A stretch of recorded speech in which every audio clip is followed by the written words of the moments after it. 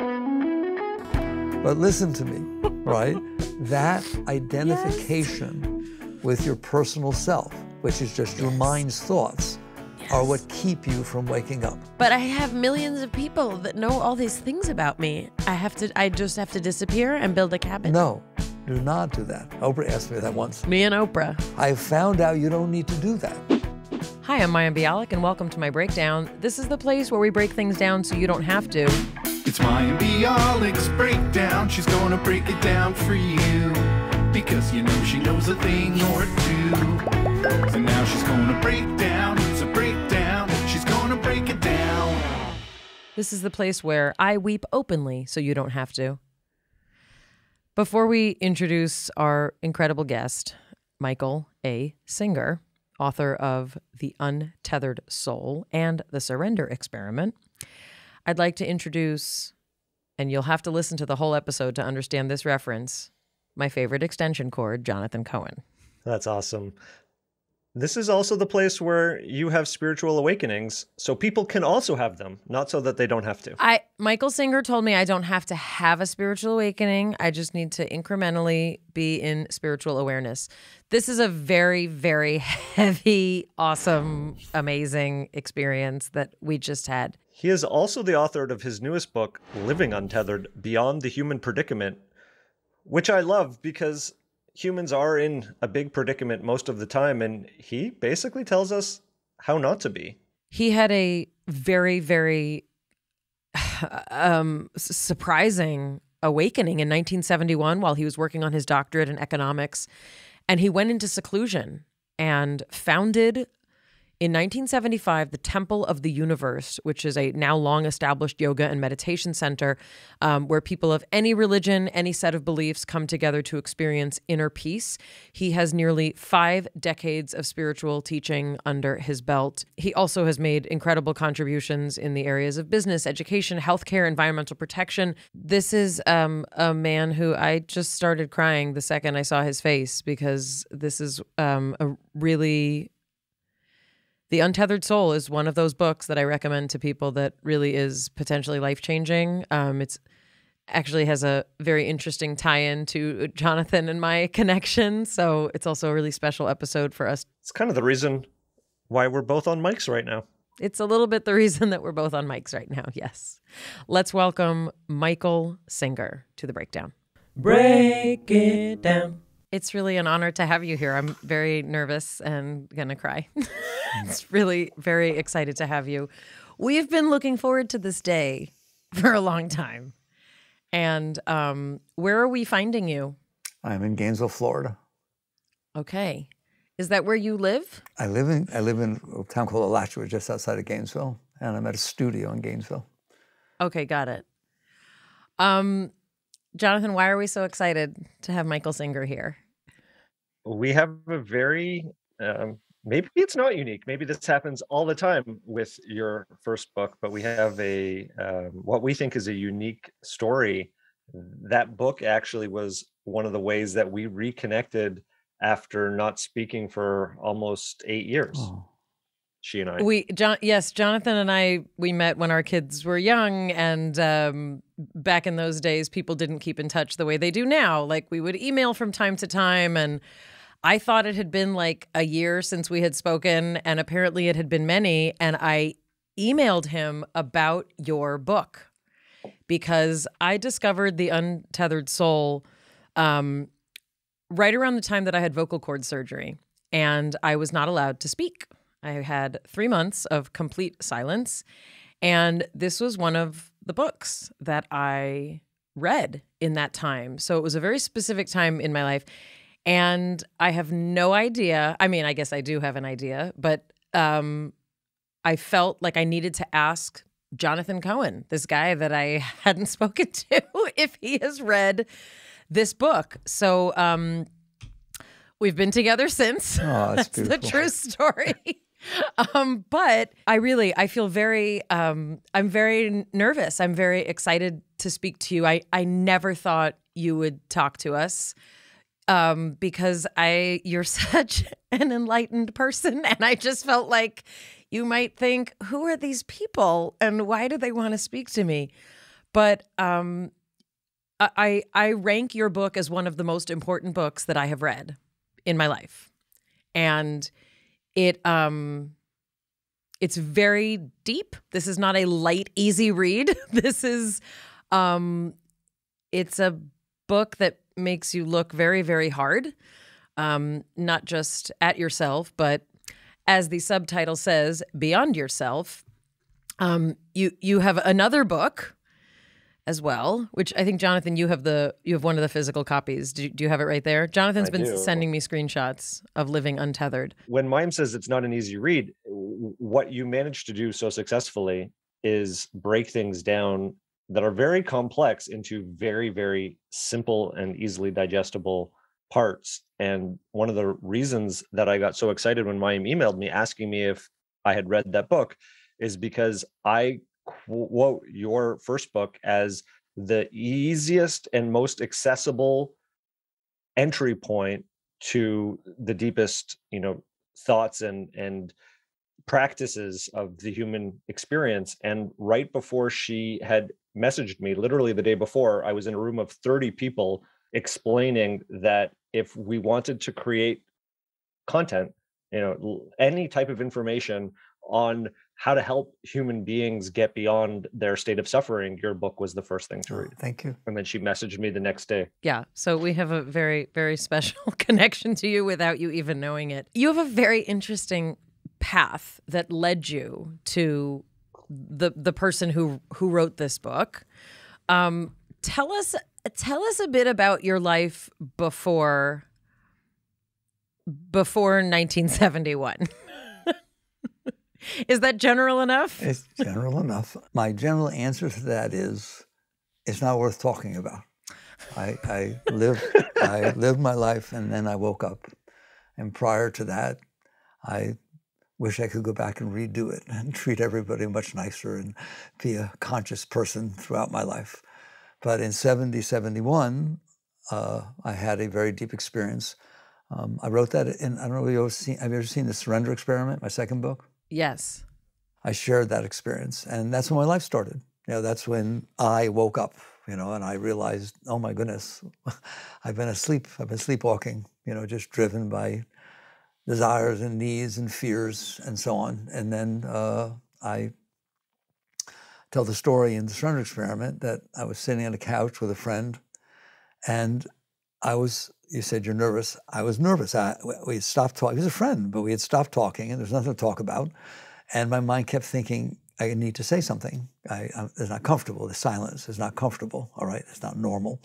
And so my mind kept thinking, well, the weather, and that sounds stupid. What about food? We could eat something, and that sounded stupid. And I'm just sitting in there with my mind doing this, which I probably did lots of times throughout my life.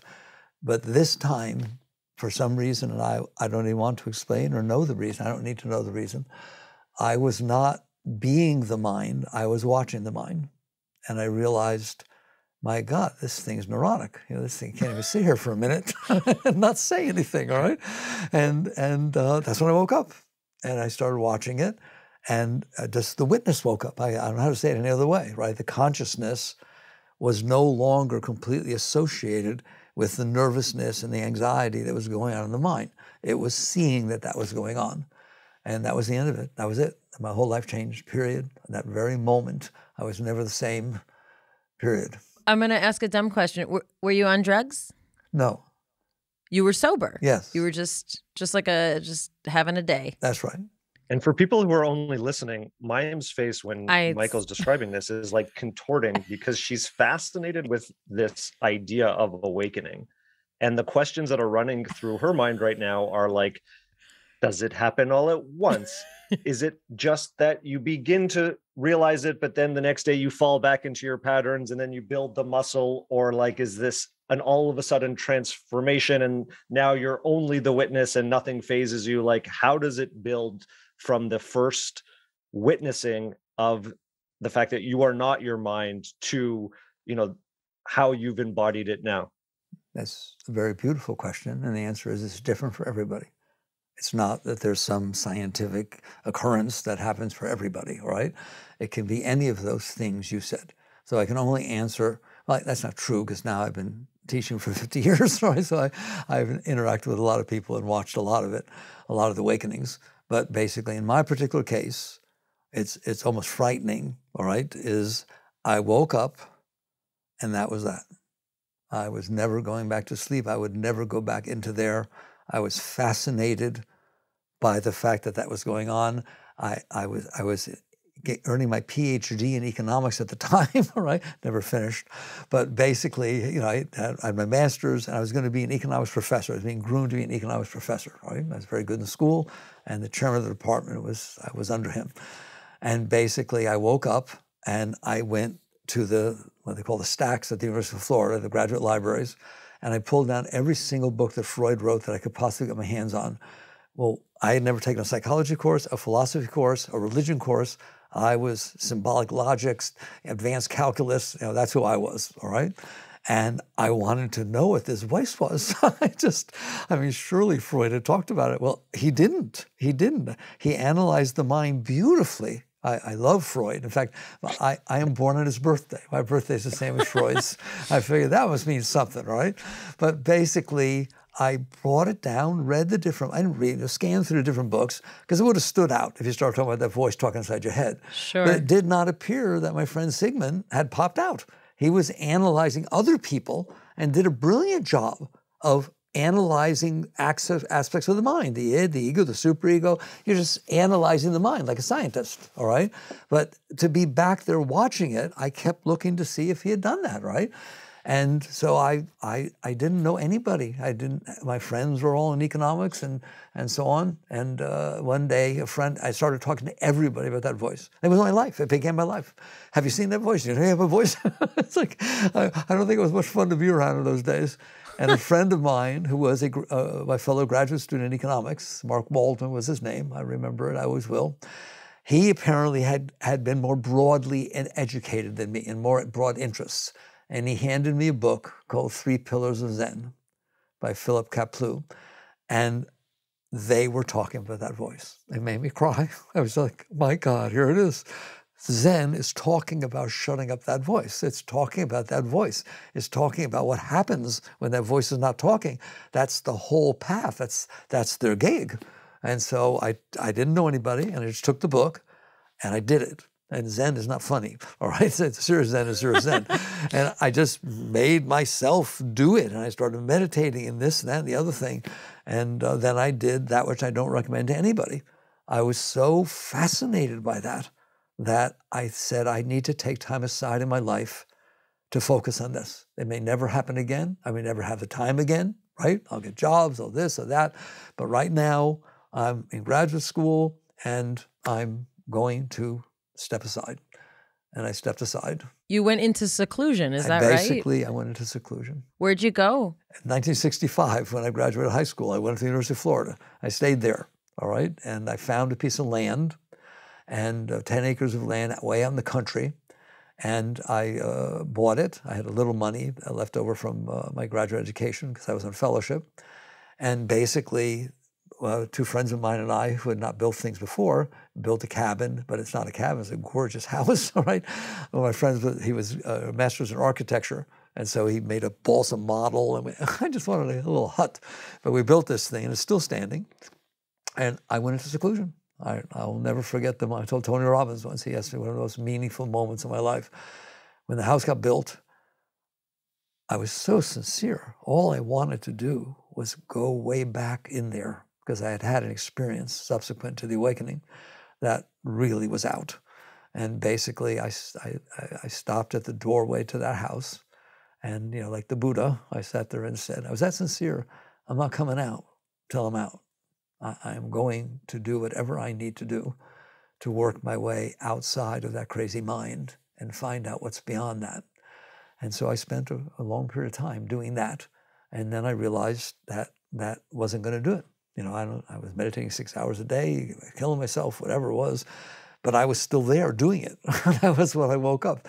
I don't know why I was able to do this myself, all right?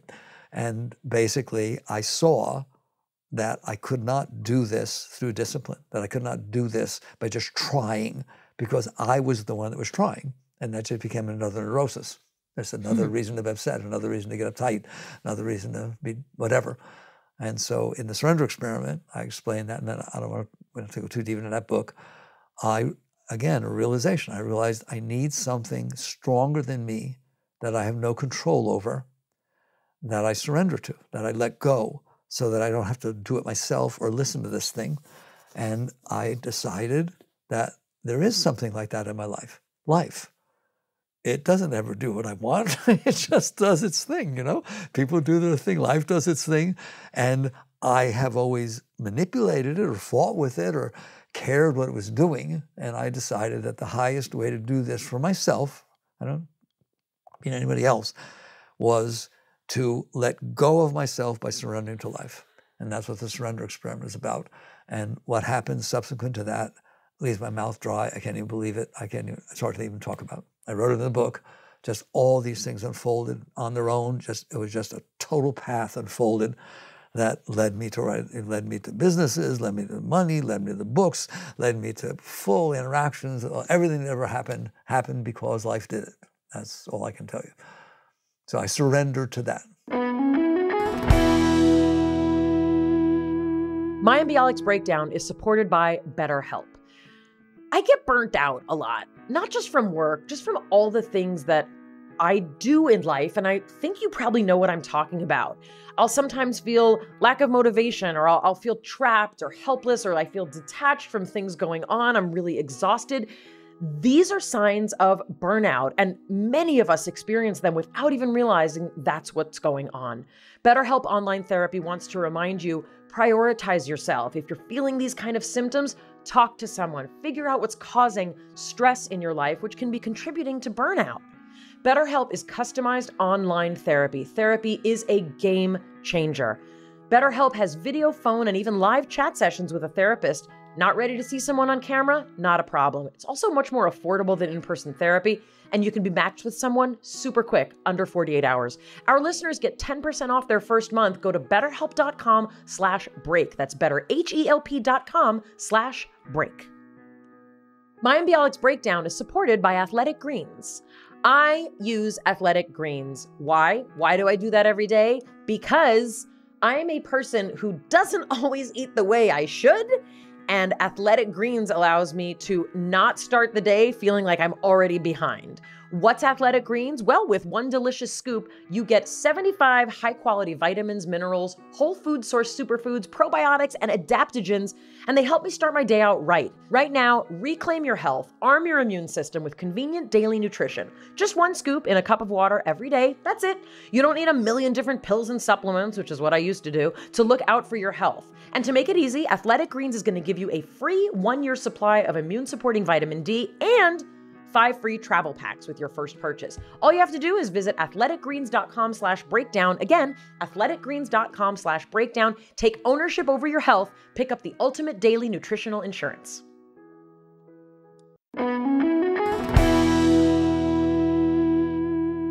Okay, we're going to take it back a second. So, I mean, there's so many things here. So one of the, I'm going to cry, I think, this whole time. So one of the things that I want to ask about is if you can just clarify a little bit, because, you know, I think a lot of people, you know, kind of colloquially refer to like the voice in their head, you know, and we talk about like, oh, you know, you can hear negative things about you, and you can trace them back to like, oh, my mom said that, or my dad said, you know, those kind of voices in your head. And so obviously anyone who's even, you know, dabbled in simple meditation, you know, there's this notion of like clearing the mind and not attaching to the thoughts as they come, blah, blah, blah. But what you're talking about is literally, and this is, you know, I mean, you really go through it in the Untethered Soul very specifically, but just for people who may not know, you're literally just talking about the consciousness that we have, that we exist, which is represented by the thoughts that we have when we're trying to think about nothing. Is that an okay way to describe it? I think the simplest way to describe it is, do you notice that sometimes your mind bothers you? Yes. Okay. You have two directions you can go from there. You can go into psychology and start understanding why the mind does what it does. Or you can step back into spirituality and says, who notices? You just told me you noticed your mind bothers you. That means you're not your mind. You notice a picture. You notice things, all right? Who notices it? So that's the separation. I'm not my thoughts. You are, how do you know that? Because I'm aware of my thoughts. Okay? I'm aware of my thoughts. I like to, I don't do a lot of techniques, all right? But yet people think that the way I live is a technique, and they do it and it works, all right? But I didn't develop it like a technique, right? So if I tell you, both of you, right now, inside your mind, say hello over and over again, how do you know it's doing it? Because I'm aware of it. That's right. And that's where it starts. And that, by the way, that's where it ends. That's everything. Who are you that's aware of that? Okay? And then you work your way back. And we can talk about how I did that, and people seem to do pretty well with it. I don't consider myself a spiritual teacher. You know, as a person who's, I'm, trained as a scientist, but I'm also a very, very emotional, I happen to be a religious person, but I'm also a very spiritual person. One of the things about your writing, which really struck me, is that it is not highly emotional. It is not, it is... it sounds like it was written by someone who was getting a doctorate in economics. And I say that in a non-judgmental way, because you use the least amount of words to communicate. Meaning you use the minimally necessary words to communicate concepts. And that is really, it's very accessible, and it's very... it's what makes it also feel very heavy, because there's no there about it. Yes. You're not offering a warm hug to make you feel okay about existing. You simply do. You exist. You have consciousness, and you have then your entire life that is laid out on kind of that template. And that is... I see why you don't consider yourself, a spiritual teacher. However, the information here is really, it's very transformative on a deeply spiritual level. Sure. I know you don't want to talk about it, and it's okay. We recently spoke to Byron Katie, who also does not talk about what happened before her spiritual awakening. And the reason that it makes me emotional is because I want to have it. I would like to have, something happen that provides a sense of clarity that then determines the rest of my life. And I know that that's not everyone's journey, but it's true. I want to know, were you raised with a religion, or you were just this dude getting your doctorate in economics? And we know what kind of people those are. Those are very by the books numbers guys. I want to know, what were you like? Were you a spiritual child? Were you an emotional kid? You were just a dude? I can assure you it's irrelevant. It has nothing. It has nothing to do with the awakening. Right? There's no foundation for it. And also... But I base my whole life on what happened to me. I know. And that's... that is the story. That's the only story, that I have. And I love telling it. I'll tell you all of my misery. Okay. So what what is that? Fix that. Well, we know what that is. That basically, the mind is very strong. And one of the things the mind does is develop methodologies or ways of thinking that let it interact with life and not get hurt and be more comfortable. And it's the ego. When we develop a self-concept, and we change it throughout our lives, but in general, there's a self-concept sitting under there saying, I was the one that did this, and I was the one that went to this school, and I'm the one that went there, and the one that my father left or stayed, or whatever the hell it is, excuse me. And basically, all of this unfolds, and you end up developing patterns of thinking based upon the experiences you've had. all right? And what I'm saying, at least certainly in my experience, is that's not what makes you wake up. That's what keeps you from waking up, all right? The fact that you're identifying with these past experiences and saying that's who I am, well, it's not who you are. You are watching your ego. You see it get upset. You see it fix things. You see it have concepts and views and et cetera, et cetera. And even you're obviously very intelligent. You can use your intellect to support the ego, to support that, and so on, right? And yes, you're a very special person, you're a very intelligent person, and therefore that becomes part of your self-concept, okay? And then you say you're a religious person, part of your self-concept. All of these things are ways you think of yourself. And there's nothing at all wrong with that. It's wonderful. You've been successful. You're happy. You're doing well. All right? I'm not happy. Okay, I'm not doing okay. well. I just said that because I'm supposed to. I'm also like weeping openly at this moment. Okay. But listen to me, right? That identification with your personal self, which is just your mind's thoughts, are what keep you from waking up. But I have millions of people that know all these things about me. I just have to disappear and build a cabin. No, do not do that. Oprah asked me that once. No, I do not recommend it. I found out you don't need to do that. Okay, I also used to fast 3 days a week and eat salad the rest of the day. No, I ruined my digestive system, all right? No, I'm so glad I tried that because you don't need to do that. You don't need to do anything like that. You can be married, you can have children, you can have a career. It makes no difference, as long as you're willing to notice it's not you. As long as you're willing to notice that you have going on inside your mind thoughts that are saying this is okay, this is not okay, I did good, I didn't do good, and oh my God, I want to get this job, and I'd rather do that. It's just deciding, it's talking based on your past experience. All of that's based on your past experiences, and what did Skinner say, right? Man is the sum of his learned experiences. No, your mind is the sum of your learned experiences. You're not. You're the one who notices that your mind is the sum of your learned experiences. So any way you can do it, by hook, by crook, whatever it is, can you step back and be willing to watch that you're doing this? Like, I love that you said you're uncomfortable. That's wonderful, okay? Notice that she's uncomfortable. You're not uncomfortable.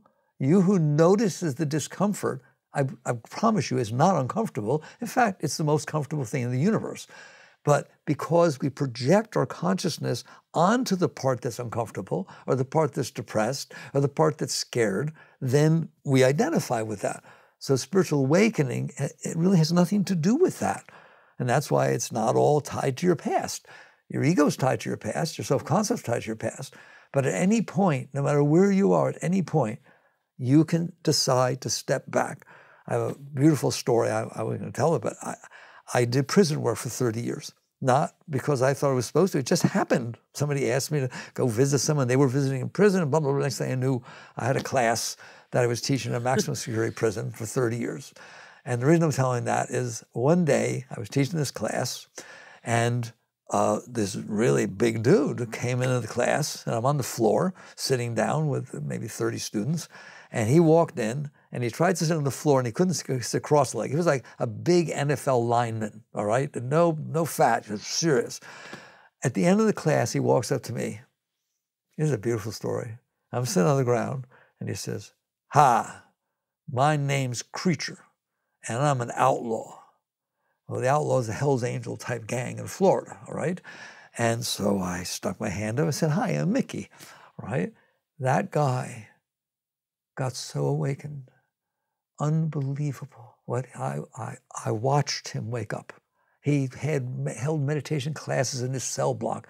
He eventually got transferred to some other places, and somebody just wrote me 20, 30 years later that they were in prison with him at another place, and he was running meditation centers there and working in the chapel. My God, right? This guy he was held for murders, all kinds of stuff had gone on, right? So it doesn't matter what your past is. What matters is what your present moment is. And are you ready to step back and say, I'm not Creature, I'm not a Hell's Angel, all right? And yes, I have that in me, that is how I came up, right? But I am the consciousness that's noticing that. And he was able to step back. There's a chapter in the surrender experiment that talks about him, all right? And it's just so powerful that someone like that could wake up and just step back. It was amazing. So that's the answer. The answer is not what was your past. The answer is not how do you think of yourself. Whatever it is, can you notice that you're noticing? You're back to what they call witness consciousness or mindfulness. Can you notice that you notice? Not, can I try? People try to notice. That's ridiculous. Of course you notice. If you look at the wall in front of you, do you have to try? Go on, both of you. Look at what's in front of you. How hard was that? That's how hard it is to see what's going on inside of you. You know it. If you say, I always tell everybody, I can't be a therapist or psychologist, you all would fire me instantaneously. Why? You'd come in, Mickey, Michael, I'm telling you, I'm so depressed. All right? Ever since my girlfriend or boyfriend left me, I've been totally depressed. I know what I'm going to say to you. I'm going to ask you, how do you know? What do you mean, how do I know? You start getting mad at me. How do you know you're depressed? How do you know you're depressed? Because I feel it. Who feels it? How do you know you feel it? That's always the answer, and that's how simple it is. Are you willing to, instead of getting all caught up in what you're aware of, paying attention to who's aware of this? And that will wake you up. I am. The profoundness in the simplicity of what has just been shared, to me, is like, I want to just like put a fence around it so that it doesn't get skipped over by the audience. If you're listening to this right now, go back and listen to the last minute and a half. The key to most suffering has just been described, and it is as easy as he says of, you have a feeling. Most people, and the way I see it is, most people are sandwiched up to that feeling. My hands are together for people who are only listening, and they're just intertwined with it, and they're waiting for that to ride out, and they're going on the roller coaster of whatever the emotion is. And simply by doing what you described, which is asking yourself to witness it, I see you begin to create space between the experience and you. Yes. And in that space, it becomes less of a roller coaster, because you're no longer, and again, I don't have any other way to describe it, but sandwiched or interlocked with it. You're able to say, it is happening, but in saying it is happening, you take a step back. I see it, when in my mind's eye, I see it like a controller, like a video game controller, and it's like a little player way in the back of my head, right in the occipital, that is like, has a visual big screen of everything else going on. And it sounds simple, and if no one has experienced it before, you don't really understand the lightness that starts to be created, for me, first in little bits. But the further you get away from the fact that I'm feeling so sad right now, instead of feeling this excruciating pain in someone's chest from sadness or depression or whatever it is, that noticing makes it feel lighter. And then that experience has room to shift and change and transition to whatever it is, by not holding it so tightly. So you're the spiritual teacher. Now I understand. That's beautiful. That's exactly right. Mayim Bialik's breakdown is supported by Nutrafol. Guess what? 30 million women are impacted by weakened or thinning hair. If you're among them, I know I am, please know you're not alone, and there's a solution you can trust to deliver results. Nutrafol has 2 targeted formulas for women that are clinically shown to improve hair growth and thickness with less shedding through all stages of life. But healthier hair growth takes time, so be patient. You will begin to experience thicker, stronger, faster growing hair in 3 to 6 months, and in a clinical study, 86% of women reported improved growth after 6 months. More than 1,500 top doctors recommend Nutrafol. It's an effective, high-quality solution for healthier hair, which is why I love it.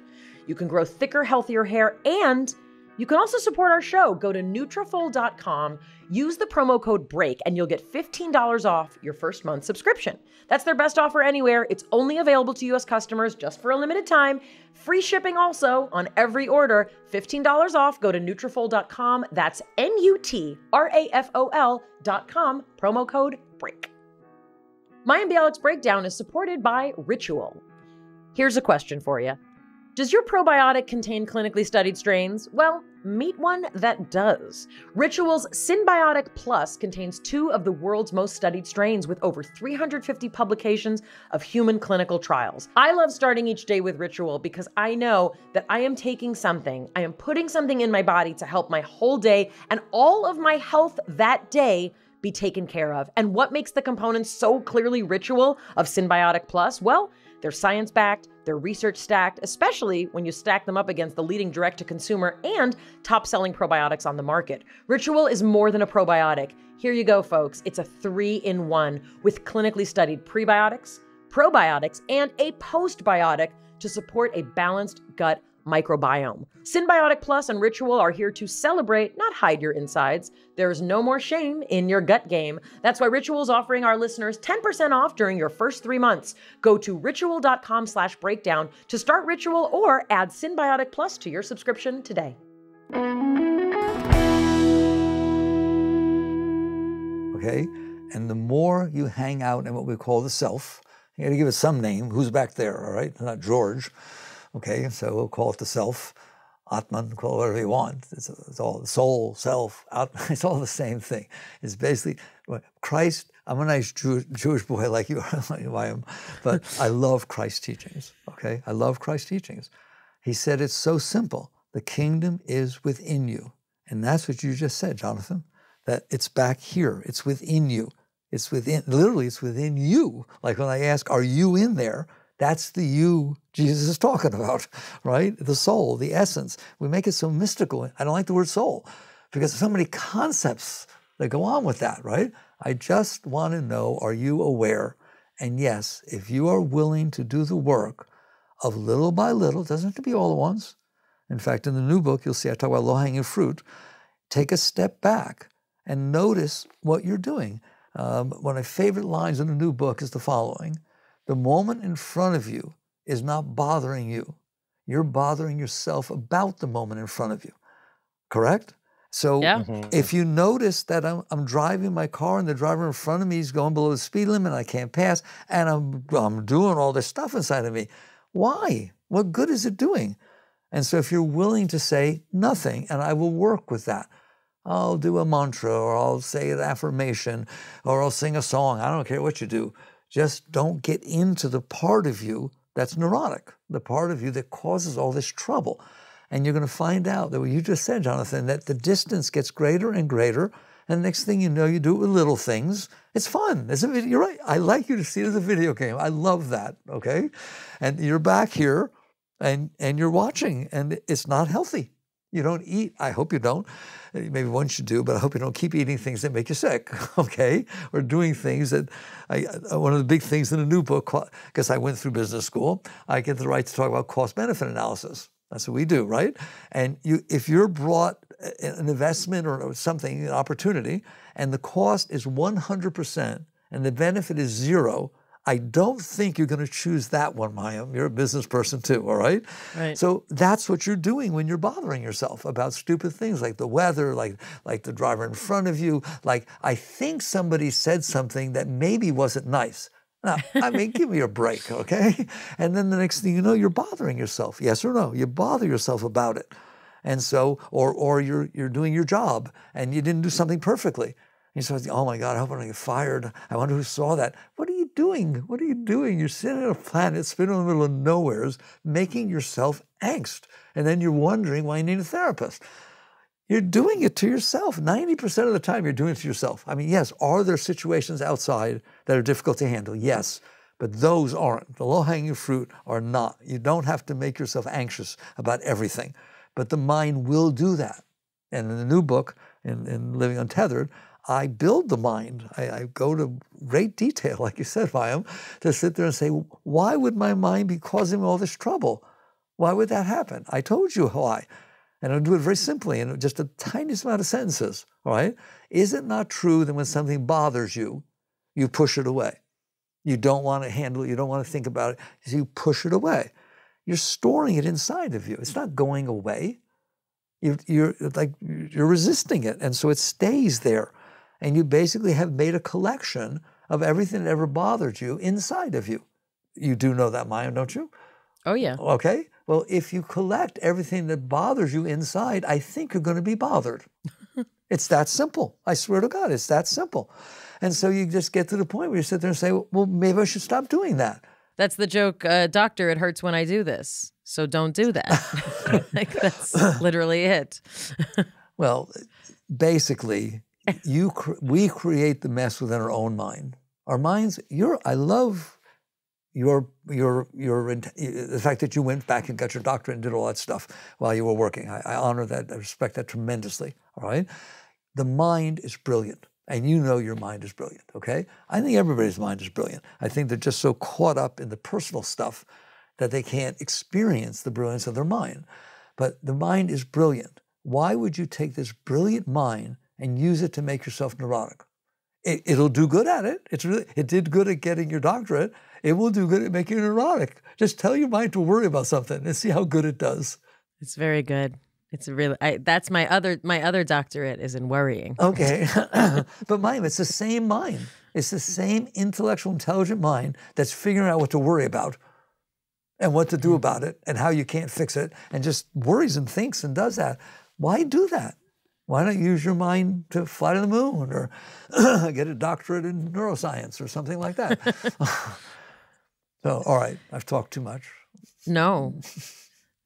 Jonathan?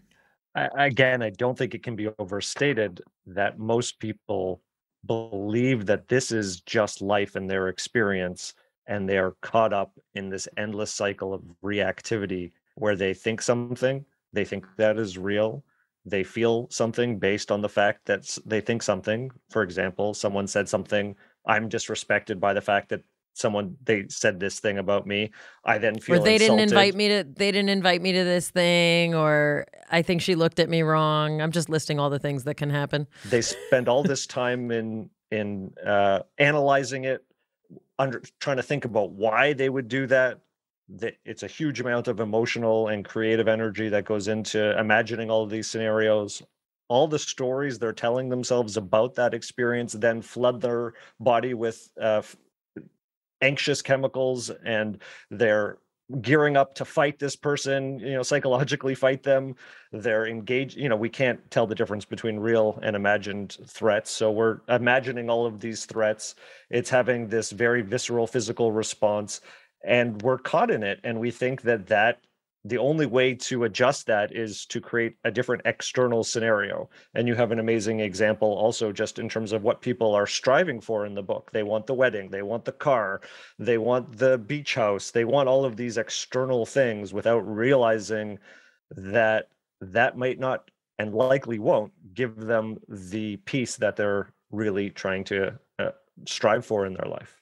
Like Mayim said, I try to keep things very simple because otherwise it's a mental exercise and that's not what I do. All right. So why do they do all that?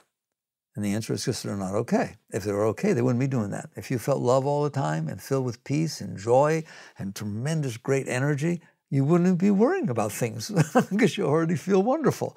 But it's because you don't be okay inside, you're doing all this stuff outside to try to compensate. So then the question becomes, why don't you feel okay inside? I already told you.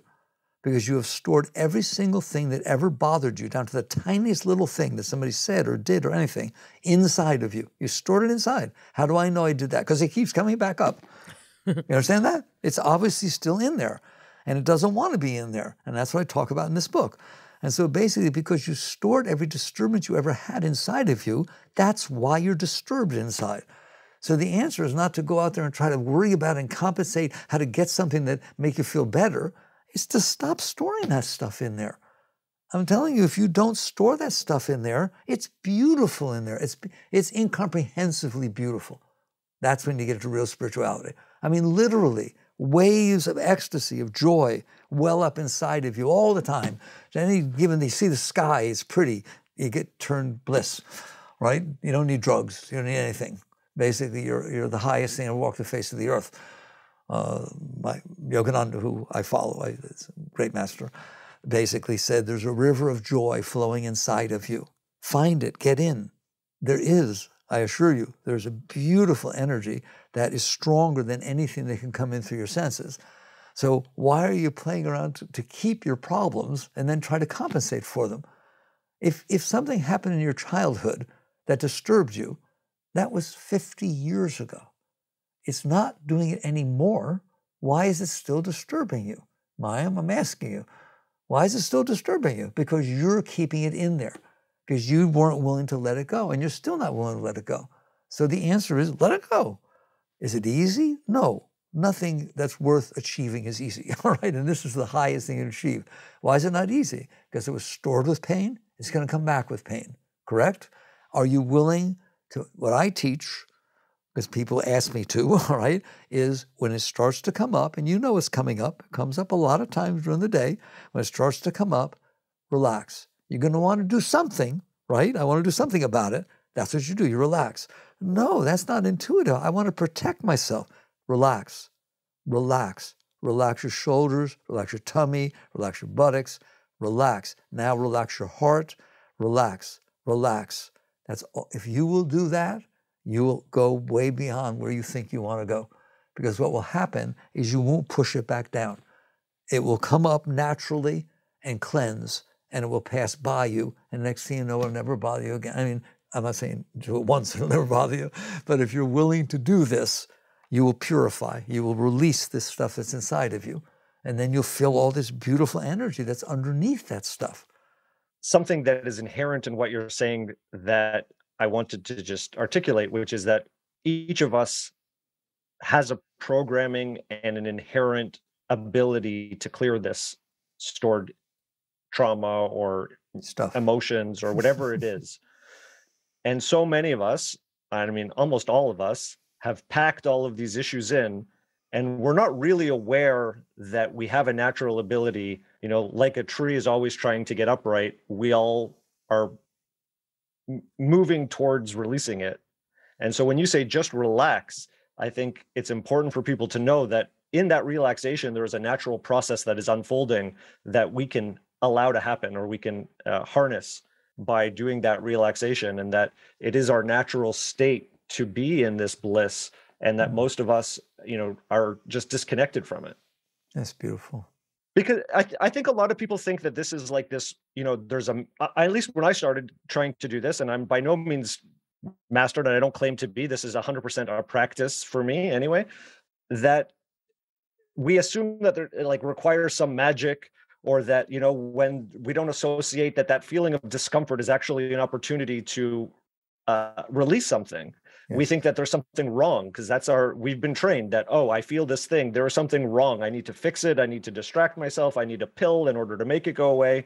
But sometimes it literally is the rising of these stored emotions that we almost, I mean, I don't want to talk about birth because it's not an equivalent, but it is this moving through a discomfort state to know that we will not break during it, we will not be damaged by it, and actually being able to have that experience of allowing it to move through is the opening that is required in order to feel enormous amounts of other sensation. It's like you can't feel the very big highs without allowing the negative emotions that we've stored to pass through us. It's completely true. In the Living Untethered, I explain that the natural energy, spirit, Shakti, Chi, call it whatever you want, the underlying energy is trying to flow up, but all this stuff you stored is in the way. So it is literally trying to push it up. That's a natural cleansing. Just like your body throws out impurities, your mind is trying to throw out these impurities. And you keep thinking it's bad. You think, no, it doesn't feel good. Of course it doesn't feel good, right? It doesn't feel good when you're cleansing your body either, okay? You go through, people fast and they feel pains all over the place. When you get a massage, you go, oh, there, right there. Why'd you say that? Because it hurt. See, you're willing to do it, all right? This is the massage inside. It's basically saying, I am willing, if I keep this stuff inside of me, it's going to be there for the rest of my life. And I have to do all kinds of things to be okay, and I'll be scared. I don't want it inside of me. Then as it comes up, let it go. As it comes up, let it go. Now, people, like you said, people are not used to that. They're used to, I don't want any pain. I don't want to feel any discomfort. But you are feeling discomfort. You're carrying it around inside of you all the time. So are you willing to do that which really works, which is to say, come on up, I'll do the best I can. You won't be perfect, but I'll do the best I can to relax while you're coming up. And if you want to, if you're into spiritual things, God and stuff, offer it to God, right? People give flowers to God, they give all kinds of things. This is what God wants. He wants your stuff, okay? If you sit there and take that and say, I'm willing to go through anything to let this go so that I can feel real, natural, spiritual energy flowing inside of me, that's a very spiritual path. Mayim, yes, no? Yeah, I mean, it's hard not to, relate this to other spiritual practice that, that I've studied. And I'm not saying this to make you uncomfortable, but this is a very Jewish mystical kind of set of concepts that resonate with me around this. And there's this kind of notion of, we get very, very attached to, Christianity, introduced a, kind of a concept of salvation and, what's waiting for us next, and it's one way to approach a life. And what you're talking about is a very, very grounded, like what's here and now, what's right in front of you, and what's in here. Rabbi Soloveitchik, who was the father of kind of modern Orthodoxy in the United States, like who brought it to the United States, there's a famous story that he gathered all his students, one morning, and he banged on the table and he said, I've witnessed a miracle, and everybody's like, oh, what happened? What did he see?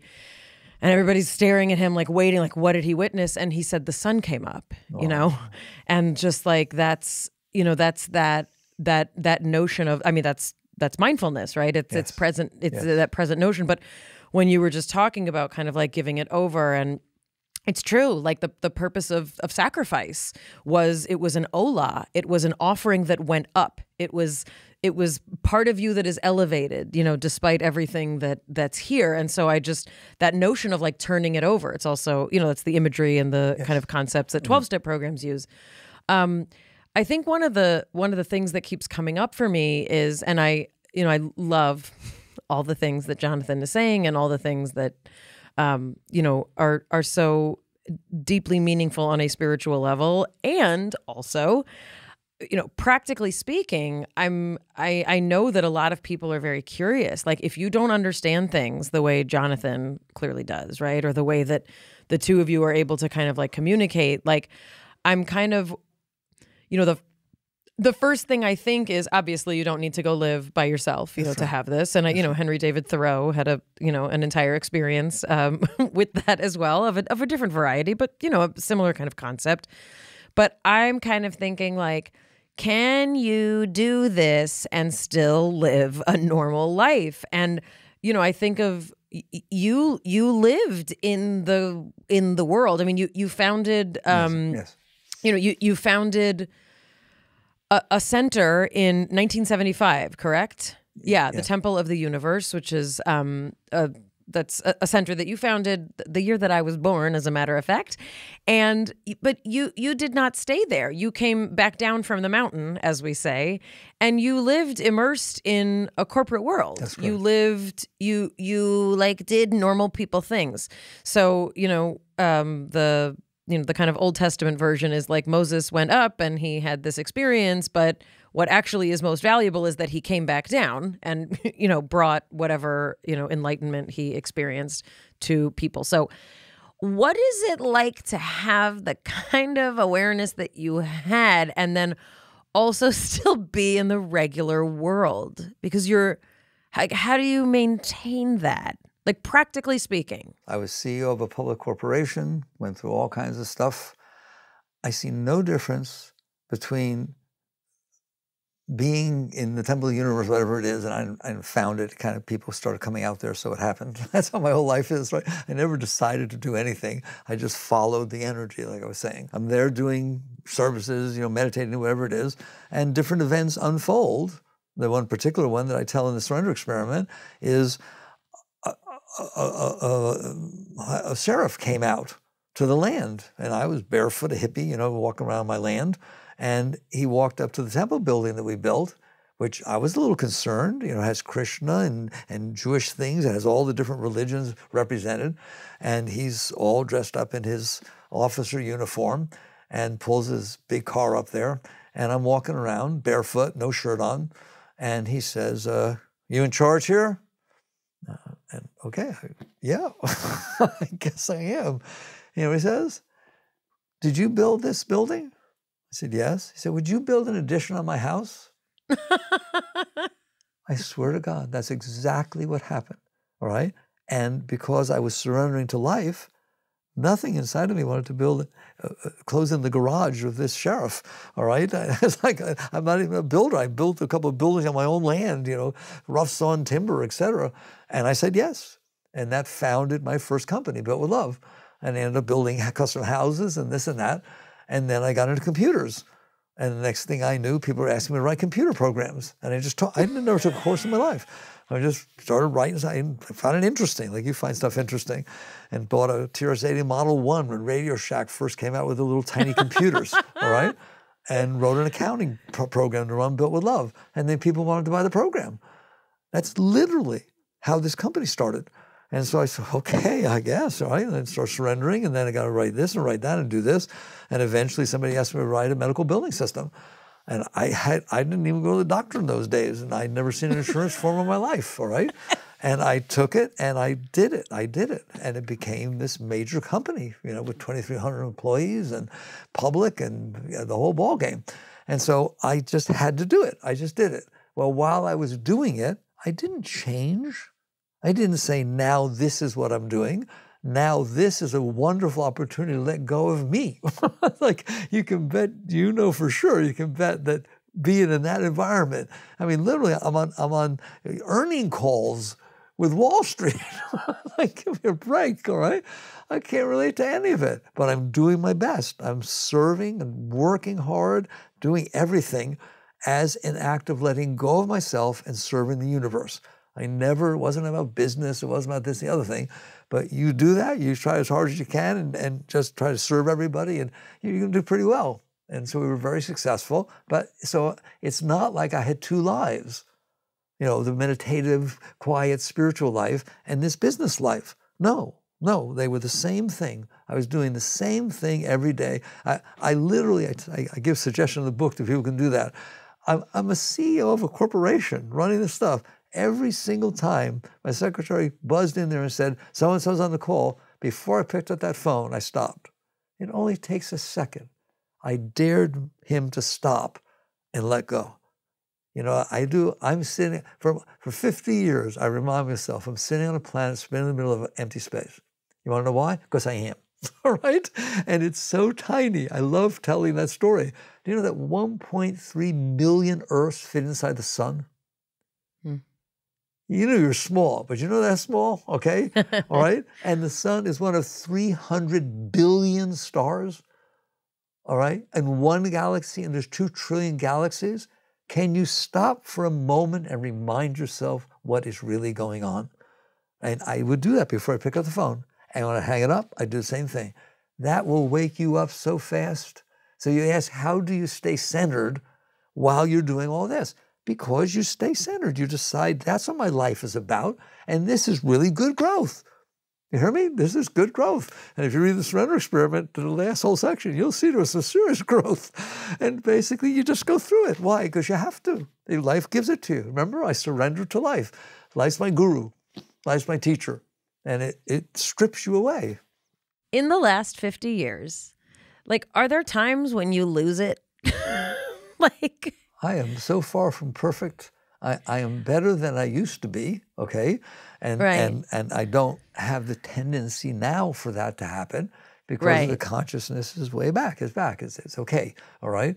But during those years that I go through my stuff, absolutely, okay? And you know, it's funny. There was a great saint from India called Sri Ramakrishna, and he was fully enlightened, very, very high being. And they asked him once. His disciple asked him, does an enlightened master ever feel anger? And they were shocked by his answer. He said, yes. He said, it's like riding on water. As it happens, it goes away. And that's, Jonathan, what we were just talking about, right? Things happen, they come up, and you let them go. See, he was that evolved to where if a situation would happen that would have caused a problem with somebody, he felt it and it passed through. And you're going to understand the same thing. He said, I'm not different than any other man. I have the same drives. I have the same things. They just go through. I just don't hang out with them. They just pass through. I'm curious how you would approach this, because some people, when you say surrender, they say, well, I shouldn't have any wants or desires. I should just sort of give my will away to other people and just do what they say versus, be self-directed. And so if two people are in a situation and, there's a standoff, one person wants one thing, one person wants another, neither are going to budge, but they're sort of, you can't move forward without some form of agreement. What are the principles that can be applied that the surrender experiment would suggest, that you're not sort of butting heads, but that you don't want to give your will over to someone else? All right. So I haven't thought of this, but you made me think of it. I will give an example. I can recall sitting at my desk in charge of the company, talking to, Smith Klein or some large lab company, because I was in medical software. And they wanted to use my software to tie their labs in. It doesn't matter what it was. But I'm talking to their head guy, senior vice president, this and that. And I think that I'm having a rational conversation, okay? And I was sitting there, exactly what you just described. This guy was trained to be an AH, right? So basically, we're sitting there, and I say, well, we can do this, if you'll do this, and so on. And first he puts down this is what I want, this is what I want. And I said, well, okay, we can work with that, and we'll do this and that. And he says, oh, great, that's perfect, that's perfect. I feel like I'm getting somewhere. And all of a sudden, we say, okay, what are we going to do? And he goes right back to what he said originally. He was trained that way, okay? Literally, exactly. So, what? I thought we just had a conversation, right? So I do it again. I just let go. Okay, don't get upset. Don't do anything. Let go. And I did it again. He did the same thing 3 times. Just right back. He did not budge one single drop, okay? And so I sat there and looked at it, and I had to let go of the frustrated part of me that didn't understand what was going on and realized we're not going to get anywhere, okay? This is the game he wants to play. I'm not going to get upset. I'm not going to do anything. And just said to him, if you want to do something together, when you're ready, come back and talk to me, because obviously you're not ready. And that was it. And guess what happened? Somebody else came down later, and we got this big contract that was way away from anything he ever talked about. It just wasn't the right time. And you gave it the time and the space, but you didn't get upset about it. You didn't take it personal. Fair enough? That's how you deal. That's how I've learned how to deal with things. You let go of yourself. That's what surrender means. Surrender doesn't mean surrender to him. Surrender doesn't mean not do what you're supposed to do, okay? Surrender means there's a part of me that can't handle what's happening right now. Well, if I can't handle it, then I can't handle it. I don't have the right to handle it because I can't. You understand that? I'm not the right person for the job because I just said I can't handle it. So first, handle it. You have to be able to handle what's happening because it's happening. Then decide, when you're clear, what's the best way to go forward. And it may be there's no way to go forward. Then that's the best way to go forward. So you're not all caught up in desires or needs or fears or anger or frustration. You're clear. Does that answer you? Yeah, no, it makes total sense. And often the timing isn't right. The situation, the timing, and a lot of people have an expectation, myself included, all the time. This is actually my biggest thing lately is, when is the timing right? Just because I think I want something to happen, or think I need something to happen, pushing it through or trying to exert will to make it happen won't necessarily make it happen. Right. And that goes into a whole other discussion of where did you get the idea, what you want, and who says that has anything to do with what's supposed to happen. Michael, there's not enough time in all of the galaxies to uncover the answer to that question for Jonathan. There's so many assumptions that we're all operating with, and we think that, it feels real that something is urgent, something needs to happen, but unpacking that is huge, and letting go of that changes motivations for sure. I try to touch that in a new book. I don't know how many people are willing to open up enough to comprehend the following. At any given moment, I'm going to talk to Mayim, At any given moment, Mayim, you're having an experience. Like right now, you're having an experience, right? And you're learning from that experience. You're becoming a greater person. You've met me, you've met thing, you hear Jonathan, all this stuff's going on, right? What I want to know is at this exact moment, how many experiences are you not having that are going on simultaneously? Come on, you're smart. Come up with a number. I mean, infinite. Infinite. That's the right answer, all right? Therefore, you only know the nothing of the tiny, statistically insignificant amount of experience that you're having. And that's happening every moment. So Jonathan, you don't know anything. And all of your desires and preferences and concepts and views are based on the data you took in during those nothing moments. Mayim, you see that? Yeah, And absolutely. So how can we know anything? If you had had a different experience, you'd be different. You'd think differently, wouldn't you? Throughout your life, every moment. If your boyfriend was different in high school, every single thing, right? Mm-hmm. I think like that. I hold Michael to the point that remember that you don't know anything. You think you do, and you think you're right, because everything you picked up, which is nothing, fits perfectly in the way you think, because that's the data you have. Okay? And that's one view on the right. And the other view is that people work so hard to reinforce all the things that they know to justify their knowledge base and then try to apply that to the world instead of saying, I know very little and I'm not sure what should happen. You start with truth. We're talking about truth. What I just said was the truth. It's a difficult truth and people don't want to hear it. Right? That really doesn't fit the ego at all, right? That I don't know anything. But by definition, you don't, because you missed everything. And you only stored the nothing that you experienced, and a whole bunch of nothing rounds to zero. It's frighteningly true, isn't it? And then people stand there and do what Jonathan said, and sit there and say, I know what's right. No, I know it feels right. I know you had that experience, but now look at all the experiences you didn't have. And if a born-again Christian, right, had gone to a Hindu temple and gotten enlightened, they would be different. They had a different experience, all right? So that's what, like I said, I really like that you're known to be very intelligent. You obviously went through neuroscience, et cetera, et cetera. Why don't we use our mind to think like this? That's a very intelligent way to think. Well, because it doesn't have instant gratification. I mean, people, it feels good to blame things on other people. You don't have to look at yourself. I mean, like, honestly, but that's what a lot of interactions are, and I mean, one of the greatest challenges, of, I think, the human experience is being in partnership, with an other, and that doesn't always have to be a romantic, conversation.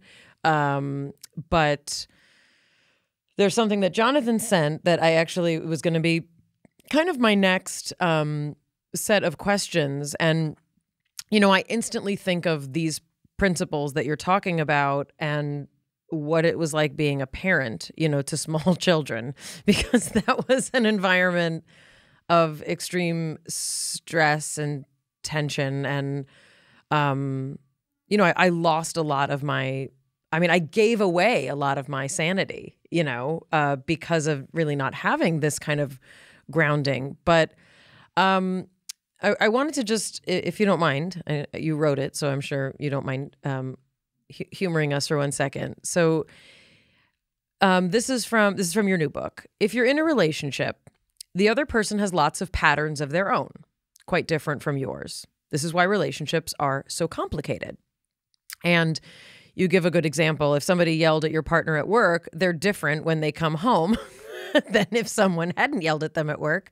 This is something, that, I have a lot of feelings about that, because we carry everything that happens. I mean, we carry it to our kids, it's with us. And what you say is, don't get scared. All this doesn't mean you don't have meaningful relationships. There are beautiful relationships and they can last forever. In fact, they can get more and more beautiful all the time. And you talk about samskara. Am I pronouncing it correctly? That's right. They're not based on the world outside matching your inner patterns. They're based on unconditional love. Once love is always flowing freely inside of you, you will be pleased to share it with another person. Such love is not based on needs or expectations. It's based on pure love wishing to express itself unconditionally. And you ask, how do you reach such a state of unconditional love and well-being? Instead of trying to get the world to match your blockages, you work on letting go of the blockages. And that is the secret of real spiritual growth. That is the real paradigm shift. So, I mean, this is incredibly powerful. And I would like to know, you know, love comes up a lot. Did you choose to partner with someone in your life? Did you have a traditional relationship? Are you a dad? I am a dad and a grandfather 3 times over. Wow. And been married 45 years or something. And so, yes, I love that I can point to that also, okay? And our relationship from the very beginning was founded upon the fact that we were both trying to let go of ourselves. So not everybody has that fortune, okay?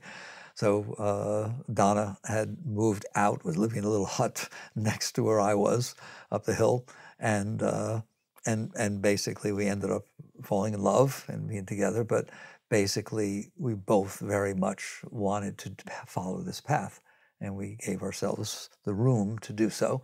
And the entire foundation of our relationship is based on, I'll try to let go of myself to the best of my ability, and you try to let go of yourself to the best of your ability. And I think she's done better than me.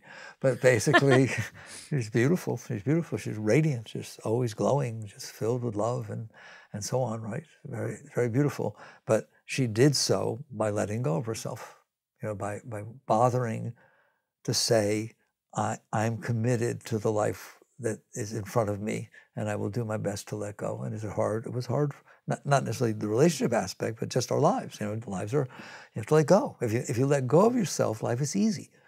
Life is easy. This is so silly. You're sitting on a planet for a handful of years, and it's a beautiful planet. I mean, God, look at this planet.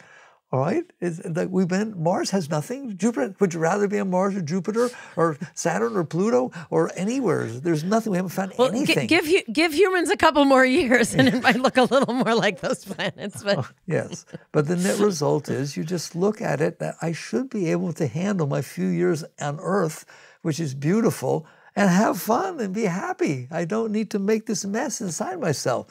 But there is the tendency, well, as I said, you don't want to feel disturbance, and things happen in life that are disturbing.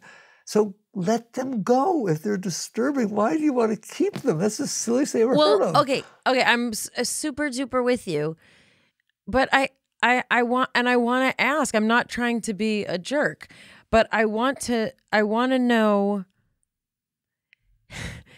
I'm assuming you raised children in this emotional environment as well. Like, you didn't then have children say, like, you do as I say, you know, not as I do. Like, I'm assuming you brought this to, you can bring this to parenting, right? Of course. So what are those children like? Are they enlightened beings? Well, first of all, I had one daughter. Right? Okay, one. Had a daughter. Is she an enlightened being? She's like, did you figure out the formula for raising the perfect human? I didn't even ever think about it. That's not, I never thought of the business. I never thought about being a teacher. You're going to get it from your mind, right? Ramdas once said, you're not going to think your way through life. That doesn't do it, because the only data you have is this nothing you picked up. And your mind is going to keep telling you, I know, right?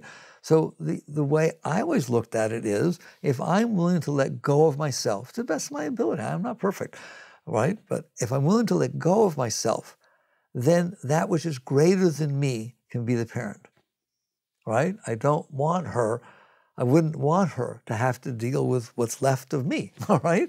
So basically, keep letting go, and then interact. You know, help with school, it's this, or has a problem, whatever it is, but don't do it from the personal point of view. And you have to be willing to even say, your children are not your children. Your children are not your children. So not your children. Right? Isn't that beautiful, right? They come through you, but not for you. And so basically, if you let go of yourself, I teach people who have trouble with children, they come and talk about it. I said, you're making yourself neurotic by trying to think how to perfectly bring up this child. why don't you get out of the way and let God be the parent? Because that's what's left when you're out of the way. Man minus mind equals God. Okay? So if you keep letting go of yourself, you're letting a greater part of your being be the parent. What's wrong with that? And she turned out beautiful. She's beautiful. She's beautiful. Does she live in a spiritual community? No. Is she married with 3 children and a beautiful husband? Yes. You know, they apparently live a normal life and they're very happy and the kids are happy, right? But I know her, right? She's imbibed the teachings. We never made her come to the temple. We never made her meditate. I don't know if I ever taught her to meditate. Okay? In fact, I shouldn't tell this story, but I remember one moment where one of the spiritual teachers, the saints, came through and gave her mala beads, right? Gave her a set of mala beads. And she was young, I don't know, 14, 13 years old. And I walked her in the bedroom and she's sitting there and I said, do you know what to do with those? I shouldn't tell this story. She said, well, I think I do. Of course they do, they think they do. And so I showed her how to turn a mala, right? And I walked out of the room and I walked back in a little bit later. Her eyes are turned up. She's in complete peace, all right? And she says, is this right? Right? Yeah, that's really good. So they're natural, you know, just, I didn't force anything on her, right? Period, nor did Donna. So, but she grew up in a beautiful environment, right? She grew up with loving parents. She grew up with nobody laying a trip on her head, and et cetera, et cetera. But she was like a hippie child, could do whatever she wanted, right? Right. You know, if you will let go of yourself, you know what to do. You can almost be sure that what you're coming up with your mind, because of your fears and your anxieties, I literally, people tell me, I've had a person tell me, I don't want to have children because I'm afraid I'll screw them up. Man, what an attitude, all right? Just use the child to help let go of yourself. Use the business to let go of yourself. Use the relationship to let go of yourself. If you're willing to use all of these things to constantly relax and release your ego, your personal silly self, right, that thinks it knows everything, you're going to do much better, because you let go of the problem. There is trust in a larger plan. Call it the universe, call it some force of nature that helps guide all of our lives, and a trust in our own knowing beyond the mind. Most people are so conditioned to listen and look to the mind for answers. Saying don't do that, or saying witness the mind instead of being in direct relationship to it or with it, means that there is another knowing that we have that we potentially have not experienced or is unfamiliar to us, which I think can scare a lot of people. Well, I like how simple my teachings are, I'll tell you the truth, right? Because I don't ask people to believe in that or do anything like that, okay? And when I talk about mind, as we talk about letting it go, I'm talking about the personal mind. There is a purely intellectual aspect, abstract aspect of the mind, that which went out and studied neuroscience, okay? It's brilliant. It's brilliant. It created spacecraft. It flew to the moon. It split the atom. It found this quantum field. I mean, my God, I'm speechless, all right? I'm not talking about that mind when I say let go of the mind. That's pure. That's pure intellectual mind. It is what the mind is good at. It's what it's meant to do. When you take that pure intellectual mind, and instead of saying develop air conditioning and find drugs that can fix people, healing and so on, you tell it, find out what I can do to be happier, okay? It's like an ingrown toenail. You make your mind focus on yourself all the time. That's what builds the personal mind, okay? That mind you need to let go of. It doesn't mean you're not left with a tremendous power that can help solve things. You do bring that in. It's just this part of you that's not, what happened is the mind, you stored all this stuff in your mind that's not okay. And now you're as an intellectual mind, figure out what everybody else needs to do and what has to happen every day for me to be okay. That's the problem, okay? So when you're letting go of the problem, I don't think it takes that kind of faith that there's something greater, right? You're just I know that this is a problem. So if I let it go, it's going to be greater because I let go of the problem, let go of the anchor. How's that? So it's very, very solid, very grounded, okay?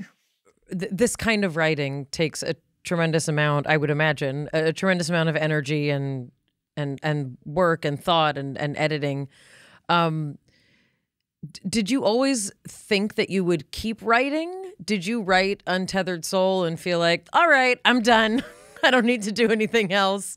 I mean, what I said to Jonathan, when we were talking about your new book, I said, like, if I were Michael Singer, if I had written this book, I would be like, I don't have to do anything else in this world because I wrote this. I wouldn't want to write anything. I would just live in peace forever. But is there a feeling of, oh, there's more to say that I collect in a certain way, and that's what sort of drives that? Do you have other things that you think to? I mean, I kind of want like an untethered soul for every aspect of my life. Like untethered soul if you work in, psychology. Untethered soul if you're a chemist, How does it work for you when you think about what to write? I don't. I hate to say I feel embarrassed. I don't do that. I don't live life at that level. I do what's put in front of me, and it unfolds, and I always know what to do. That's all. But it's not a thought process either for money. I've never done anything for money, or for pride, or for this, or for fame, or for success, or anything like that. It's just sort of like, give me a job, universe, and I'll do the best I can. All right, and I can explain it. I don't have to do it now, but each one of those books, each one of them, unfolded in a very natural way, and then I put my whole soul and heart into it, and then look what it did. Look what it did, right? Oprah asked me, when I interviewed her a few weeks ago, did you have any idea the Untethered Soul would have the impact that it did? We sold 3 million copies, all these people. Of course not. I never thought of it or even thought of it. You understand that? Like, the ultimate is like when I wrote that computer program. I was just sitting alone in a room by myself, taking a tiny little book. There were no books then. Okay, you can go to any store you want. You never have a computer programming book. There was no such thing. All right, you just got this little manual, like 1 page of code. I don't want to talk about it, for kids. All right. And I figured out, all right, I'm playing. Did I think that this would become a $1 billion company or something like that? That's ridiculous. I would never think about it. I would have got scared. I wouldn't have done it, all right? And you just do what's in front of you with all your heart and soul, and that's good enough.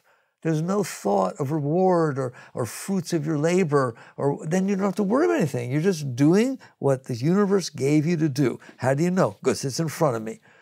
And that, I know people get scared, but they don't understand that.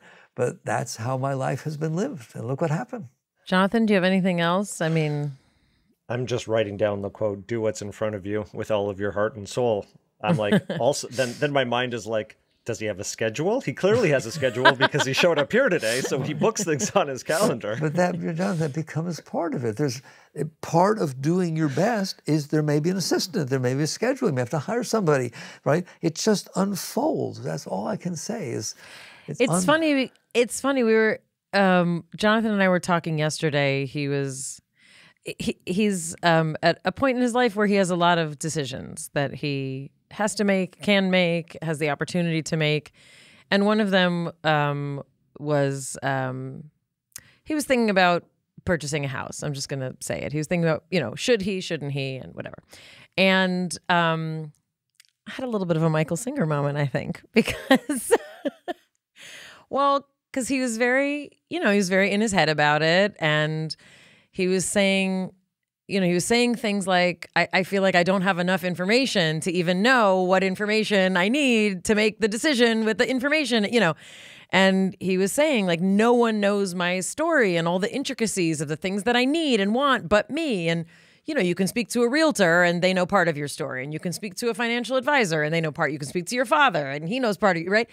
And what I said to him is that at a certain point, you can sit in indecision forever. You can sit there forever and you can wait. And at another point, it's all going to be okay anyway. That's the key. And what I said is, I wouldn't take every single dollar you have and put it into a house, but you can do something that is not the end of the world either way. And every other decision then will roll from there. But until you take that first step in faith, right? Knowing that there's a staircase, even if you can't see it all, then you can sit in that place literally forever. And that's that paralysis that many people experience, you know? It's that fear of not, it's like you said, it's the fear of not raising the kid right. It's the fear of buying the wrong house, you know? And it's funny, there's certain parts of me where I'm always like, I don't care where I live. Find me a house, I'll make it my own. Like, I literally don't, you know? So there's so many things, though, to sit in deliberation about. Anyway, just don't want you to think that Jonathan is always this enlightened soul. So I could send him to you, and you could just have a field day with this one. But he is very, very, very much a spiritual teacher of mine. So it's really special also to get to talk to both of you because, you know, as we told you, this book is very special to us, and yeah, it's just, it's very overwhelming to get to speak to you and, you know, to be in your presence because it's, there's so many things about the way, not just that you think and the things you've experienced, but again, the way that you communicate them that, just really, it pierced something. It really broke something open for me. And, yeah. I can't say it was as powerful as what happened to you in 1970, 71, okay. But you know, don't be silly. I'm only 46, so right. It's so beautiful because everything you go through, like Jonathan, this decision making, what you want to do is say what's behind the anxiety. So when people talk, I don't help people make decisions, but we talk about decision making. Is the first thing that matters is what's your motive, not what should you do. How can you figure out what to do if you don't even know your motive, right? And you became the spiritual teacher with every word you said about this, which is start from the point of view, do I want to get a house or not? Well, okay, yes, I'd like to have a house, all right? Can I afford a house? Don't worry about what house. What's your motive? It's very simple. You know, it's just, I'm just want to express myself and have a house, and that's that. And then stop there. Don't say it has to be a certain way. When it's all said and done, if you're afraid of making the wrong decision, who defined it as wrong? You. Well, then don't. That's what Mayim was saying, right? If you don't define it as wrong, I was a builder, okay? You know, before my personal program, before the program company, I did Built with Love, my company.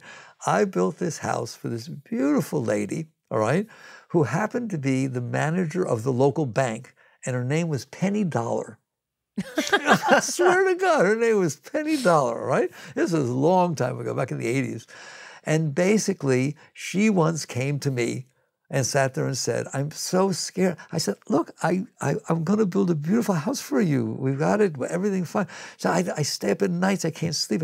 What are you worried about? Isn't it turning out nice? I'm afraid, listen to this, I'm afraid that I will build a house and that I'll go to plug in a lamp and the cord won't reach the outlet. Wow. Wow. Thank you. I said, wow. That's why they make extension cords. I was going to say, that's why they make therapists. But yes. What I'm saying is like that was the framework. I mean, look, I grew up in post-Holocaust neuroses. Like it's literally was served to me for breakfast, you know, with the milk that I was allergic to and no one knew. But that kind of thinking, that's what I was bred in. Yes. You know? But what I'm saying to Jonathan is, don't let your mind do that, right? Let your mind say, wouldn't it be fun if the outlet doesn't reach and I can support the extension cord companies, right? Or I can get a lamp with a longer cord, right? Or whatever. Don't let buy a it different say, lamp. Don't let it say that there's a way that you'll call wrong. You're the one who called it wrong. Do you understand that? That's right. You don't have to do that. Otherwise, your mind will go crazy trying to make sure you figure all your preferences and how to meet them and who says they're the same, right? All kinds of preferences come up and you make your mind up and then you change it. Don't do that. Just sit there and say, okay, I'm going to build a house. I'm allowed to build a house. I got some money for the house. Like Mom said, don't spend all of it. You know, be reasonable. Just be reasonable. There's no absolute answer. And then make it be right by working with yourself. I love it. I love it. Well, don't you notice that the paint I didn't think I would like it. I love it. I just love that it doesn't match in those bedrooms. Oh my God. Every time I go in, it turns me on. You get to do that. You're the one who decided it's wrong. Just don't decide it's wrong. And some people say, you don't get to do that. Yes, you do. It's your house, it's your mind, it's your life, and you can make it beautiful by not making it ugly. Do you understand that?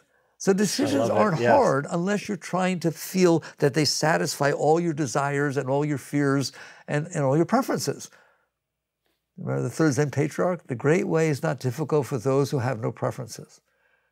It isn't. Mayim? Oh, I love it. That's the greatest teacher that ever lived, the third Zen patriarch, all right? He wrote something called The Treatise on Faith Mind. That's the first line. The great way is not difficult for those who have no preferences. If you ain't got nothing, you got nothing to lose. That was Bob Dylan, the other great prophet. One final question. What is your middle name? Alan. Alan. Michael Allen. A-L-A-N, yes. Really such an honor to speak to you, and I hope we were more interesting than Oprah. And you asked beautiful, deep questions. And you don't look for that awakening. I don't like when people look for a spiritual experience. What matters is your spiritual state, not your spiritual experience. And the only reason you're not in the highest state right now is because you're paying attention to these anchors that you're holding inside of you. All right? And if you would just daily be willing to just, okay, fine, she didn't like that, okay, she didn't like that, let go, and just practice letting go, you're going to find out that your spirit will soar. And that's higher than a spiritual experience. It's a spiritual state. All right. Thank you. Amen. Thank you. Mr. I say things and Michael Singer says I'm a spiritual teacher. You must be feeling cut out that sound bite. You must be feeling pretty good about yourself. No, I'm not. It wasn't me. I see. Oh, this is got it. Okay. New Jonathan. Great. Guess we have nothing to talk about then. What we have to talk about is the fact that we don't talk about our problems anymore. We don't talk about anything. Just witness our problems. Everything's fine. I'm never going to therapy again. I'm going to throw away all my pills and see what happens. All of your stored stuff will just come up because you're not suppressing them. And I don't mean to belittle also, kind of what his approach is and what he's talking about. And it is a process though. And the notion is not, and we didn't specifically cover this, but the notion is not like you don't have to work on yourself. The notion is not that he believes he can cure schizophrenia or, he's on there's a very different level of conversation that applies kind of, to everyone in terms of a way to approach understanding, in particular, he calls them neuroses, but, the things that this kind of consistent thinking and practice helps with is things like chronic anxiety, is things like depression that's not just like feeling blue for a day or so, but, constitutional kind of depression, major depressive disorder, things like that. I instantly am thinking of like the people I know who are like super anxious. Like everything indicates that they're super anxious. But, many people they also don't want to go to therapy. They're just like, give me a pill, like make it go away. And also I'm not passing judgment on that, but this is not for necessarily made for those people. This is made for people who really want, he said it's very hard work. What did he say? Your memories, they go in with pain, they're going to come out with pain. And sometimes people need support to understand that process because it can feel so intense. I believe everybody needs support to understand that process. And, especially with trauma work and things like that, you often, we are relational creatures. So it often is important to have really a partner, kind of witnessing that process. That being said, this is a book that you do not go through in a day. So the only thing I can compare this to is the deepest, like the most difficult, challenging ancient Jewish texts that I have read have this kind of mental energy that it requires, meaning sometimes a page is enough. Like, to truly read it, to truly ask yourself every sentence, do I understand this? Is this resonating? It's exhausting. I mean, this isn't something you do like at the end of a day, like, I just had a shit day, better pick up this and I'll feel better. This is really it's a life approach. And I'm just like so in awe of his journey and just how I just have a million questions. And, I was very, very overcome, getting to like see him and hear him speak and just like, I feel like I'm in the presence of someone with tremendous wisdom, like tremendous presence. You can feel it talking to him. No, just on Zoom, the way that he just looks and just his way of being. I mean, it's hard to describe except for it feels significantly different to sit in his presence, even on Zoom, than other people. Yeah. What do you think about this idea that we inherently have access to this unbridled joy and, ecstatic feelings that we're capable of as our, natural state of being? I mean, look, as someone who, has struggled with a lot of things, it doesn't really feel like intuitively logical to me, meaning from my experience, but like, what's my experience? It's just my perception of the experience. But yes, I will say that the moments in my life that have tapped into that, I call upon the birth of my second child, where I, was alone until pushing. And I had an incredibly intense and enormously ecstatic experience.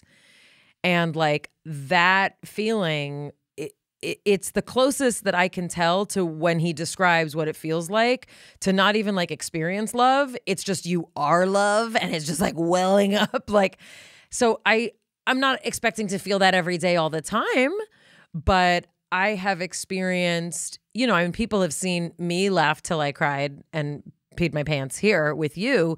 Like there's a source of, a certain kind of connection that you can have with other humans, that makes you feel like you're outside of the realms of like the normal descriptions of an experience, I've seen you in nature having similar experiences where on a lake, kayaking, being in nature, being around waterfalls where you're just, I'm not saying it's your second child birth experience, but it's a level of emotional.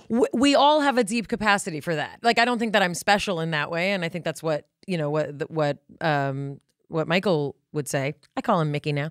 But yeah, we do. We have that capacity. And I think for me, if we're talking about me personally, which you just went there. Yeah. I mean, we both went there.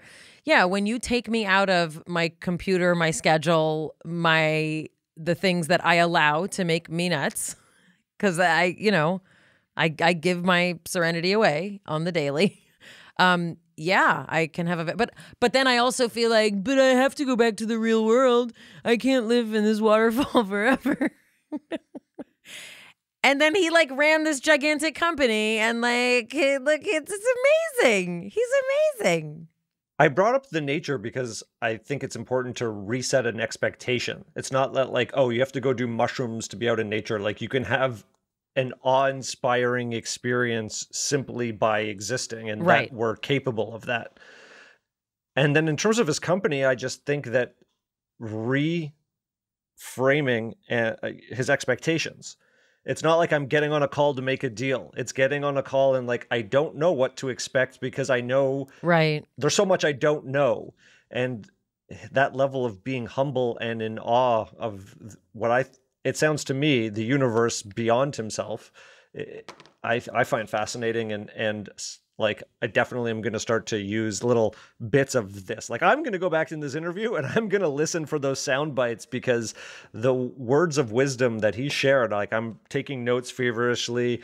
And just by incorporating some of them, getting on a meeting and remembering the insignificance of what I'm about to do makes the reaction or interactions that I may find difficult so much less difficult, because I change it from this is the most important thing in my day to like, oh, this is generally insignificant and that everything is going to be fine. Another thing is like when you were talking about the house, I was in this constant like trying to figure it out in my mind. And he's like, you can't figure it out in your mind. And one of the things that you said to me, which really helped, was like, it doesn't sound like it's time to make that decision. If it's so fraught with all of this like unknowing, then I could figure out an entire plan, but that doesn't mean that that's the time to make the plan. Totally. And also, you know, while being present is extremely important.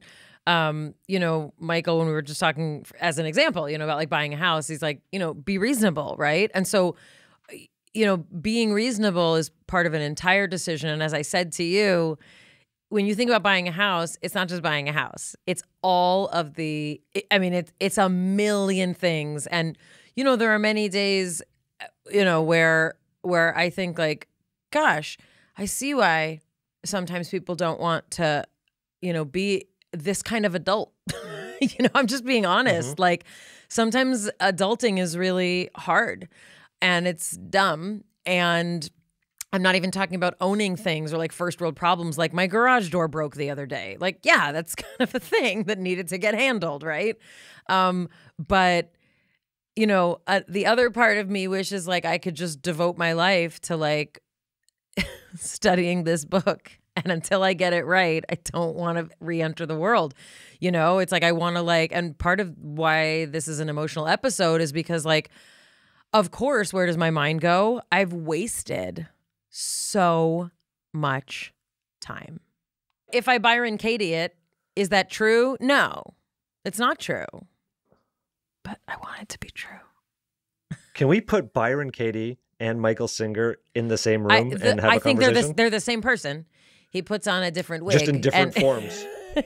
Well, I mean, we have now spoken to two human beings who have had profound, and by profound, I mean like transformative, profound spiritual awakenings. They will not talk about what they were like before.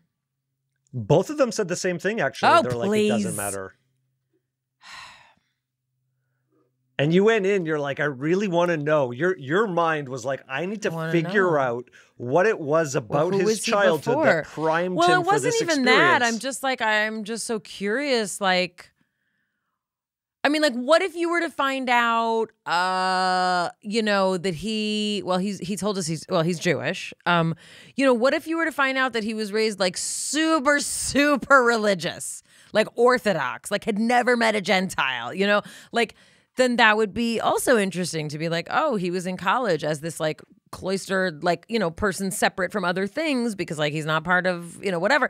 Like that would be interesting to me. Or maybe he was raised by, you know, total hippies and, you know, but you're right. It doesn't matter. It doesn't matter if he was primed for it because it's true. That's just looking for a place of comparison. And that was the question I wanted to ask him. And then you cut me off and that made me cry. I wanted to know what other texts he studied in his, because he's clearly like, it's very Eastern philosophy. No, he's very, I mean, that's what he studied. So it wasn't just the yoga and meditation. That's the thing that I was worried about that people would get from this episode. Like he had this spiritual awakening, like good for him. And then he's just like this like genius person who like, you know, writes all these books and he's amazing. No, this was a person who he studied. He continued studying and reading. Like he doesn't just like know all these names of these gurus and masters. Like he studied them. Like he read text. He dug in deep. And it's Eastern. I mean, I don't want to say exclusively Eastern philosophy because there's also there's a tinge of, you know, Jewish mysticism in there. But yeah, a lot of Eastern. It's Eastern. Like he started with Zen Buddhism. Do you feel comfortable talking a little bit about when you said you wasted all this time? I kind of cut you off, but I think it's an important area because you had a really big emotional reaction at the beginning. It's like he was talking directly to you. There were parts of that interview that it felt like he was like just sort of looking at you and like bringing you into his well, field. It felt very and uncomfortable like that doing he energy work on well, you. what felt uncomfortable, you know, is that like I feel very like unworthy. And then I was thinking, gosh, he has all these like not preconceived notions, but you know, it's a big deal to get a doctorate, you know, in the science field, and he knows that because he, you know, studied he studied economics, and he was deep in a lot of similar, you know, worlds that I was in academia. And so, you know, then there's this notion of like, gosh, I wonder why he thinks I did that, or, you know, does he think I'm this like technical person and I'm really just like, I'm weeping openly, you know? I'm sad. I hate that he can't be my special friend. I don't mean special like that. I just mean I'm sad that I don't, you know, I'm sad that everyone doesn't get to have more of Michael Singer, you know, conversations in their life. But I guess that's why he writes books. I felt so stupid asking like anything. I feel I tend to like feel kind of, I feel a little bit dumb around people like that, because it's like I ask something and it's like, it doesn't even matter. Like, oh, but you know, like how do you decide to write books? We have to have a conversation. Right. He's like, how do you decide to write? I don't decide. Oh, right. Okay. Only like, you know, corporate capitalist jerks like me think that way. Sit down and like, I'm going to write something. Here, I wrote it. Pretty much. Versus the universe is telling me to write. I will channel that information to the best of my ability and share it with the masses. And then talk to Oprah. I mean, us and Oprah in 1 week. I want to just touch for a second on this notion of reinforcing or building like the mind's paradigm around the issues in our life versus his approach. And I do believe that understanding ourselves requires a level of examination that is healthy. As well, we can get into an analysis paradigm where we analyze so much that it doesn't allow us to feel or separate from the thing that we're analyzing. Like, for example, when I feel an emotion, if I try and ask myself, why am I feeling this emotion and where's it coming from? I don't feel the emotion. I go into the mind and I can't process it. And I was wondering if that, you know, was any part of sort of what you were feeling at the beginning when he was talking. That was just a powerful section, and you were having, you were emotional. Yeah, I mean, I don't feel like I was having a reaction to that specifically, and I think, you know, he, as he said, like it takes all kinds, you know, there's a lot of different, you know, pathways, and, you know, he doesn't know everyone's particular mechanisms, you know, for why they got the way they are. And like I said, like there are certain aspects also of people's, you know, chemical makeup, and there are a lot of other factors that influence our ability to slow down and think that way. And, you know, as someone who's had depression that was so dark there was no light coming in, I know for sure that we can get into ways of thinking that do not allow us to even contemplate thinking another way. And that's very scary. And those are like the darkest edges, you know, of our human experience.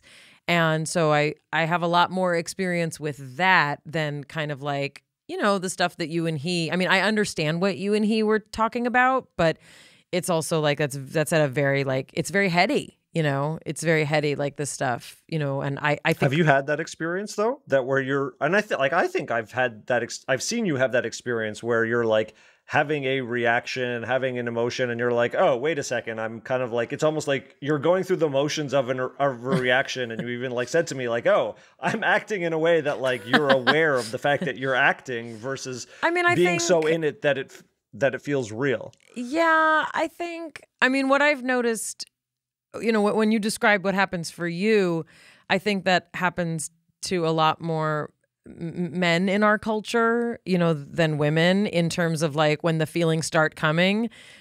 I think for a lot of, and I'm not just saying just men, but, you know, in a patriarchal, you know, kind of structure like we're in, there's kind of an instant like shutting it down to sort of like analyze it, because then I don't have to feel it because I can solve it, you know, or I don't know. I think that's, no, you don't think that's what it is? It's not that. So well, you don't think that's what it is. It's not analyzing it. It's not the like, it's Oh, that I'm sorry. going to just take a Yeah. step back from being so in it that I can't tell what's, you know, leading me, because it's very important to not shut it down. And if I personally begin to analyze it, where's it coming from? What does it look like? All that Right. things, then I don't feel it enough. And then it sort of doesn't pass. The only way I would describe it is, instead of being so, for example, angry that the anger is motivating all of your behavior, you're able to just step back 1 second and then say, oh, I see the anger is happening. And instead of being just sandwiched together with no differentiation, you just step back a tiny bit. Sometimes. There's a point of no return, which if you don't experience rage like I do, you don't know what I'm talking about. There is a point of no return where you're like, you see red. Yeah, there's a, well, yeah, there's, the idea would be to learn to stop it before it gets there. But if we're talking about the last time that I got upset at you and you literally said I looked like a cartoon character, like I blew my top, like I looked like anger in Inside Out. That's what it felt like. Yeah, I felt like that person. There's like I felt not like much that. witnessing in that moment. No. That moment is all being propelled by Yeah, the that. anger energy. But that's the thing. Michael Singer would say there's probably a million opportunities before that. Just to witness it rising, to take a like, breath. That to was all the just- stuff that I had been storing for the last 8 months. You know what I mean? So For sure. anyway, have a great day, everyone. That was really intense. It was amazing. And wow. Check out the Instagram account, Bialik Breakdown, for clips. We're going to get some of the best sound bites and words of wisdom. You can share them with your friends. And I'm certain Jonathan will compile some photos of me weeping openly while Michael Singer spoke to me. I actually messaged Valerie while we were doing this. I said, the fact that she's slack-jawed in the first 10 minutes of the interview would make a perfect GIF. What I was actually thinking is I put on makeup today because I had some other stuff to film and I don't usually wear makeup. Like it's the new me doesn't really wear makeup when we record.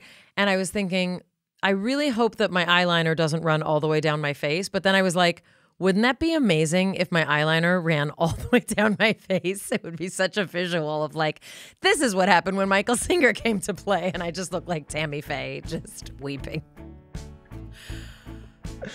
Well, next time. From our breakdown to the one we hope you never have, we will see you next time. It's Mayim and Bialik's breakdown. She's gonna break it down for you. She's got a neuroscience PhD or two. One fiction, one and now she's gonna break down. It's a breakdown. She's gonna break it down.